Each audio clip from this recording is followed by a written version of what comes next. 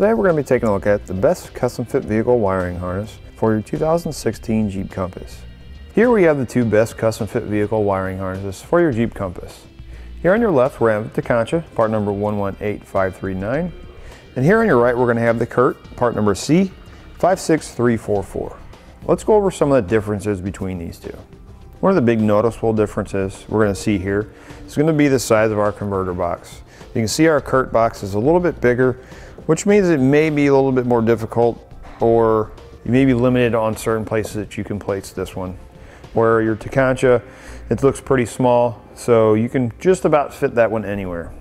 Another difference is going to be how our wires run up to our plugs.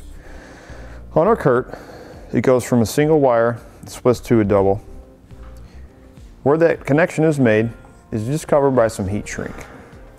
Where on our Tekonsha, our wires run up into our plug, the wires come out of our plug over to the other side.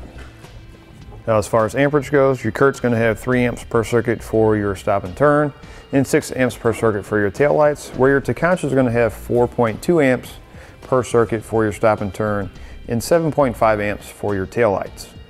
Now let's go over some of the similarities. One, let's go back over our boxes again.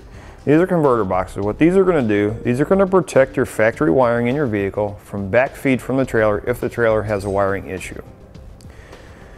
Another thing, both these are going to install exactly the same. They're going to plug directly into your factory wiring right behind your taillights, and the other one's going to go into your taillight itself.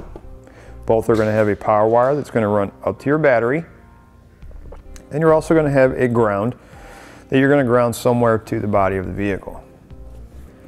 Both are going to come with insulation kits, butt connectors, your fuse holders, and then your power wire that's going to run up to the front to the battery. One of the positive things with both of these wiring kits is the potting material that's inside. Your converter box, your wires come in and they connect to a circuit board.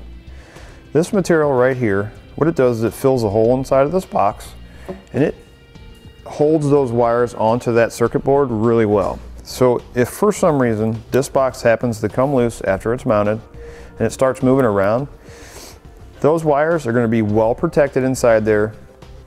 This potting material is going to hold them in place really well, keep them from coming off. Both these wiring harnesses are also going to give you the 4-pole connection, so you get all the proper lighting functions to safely tow your trailer.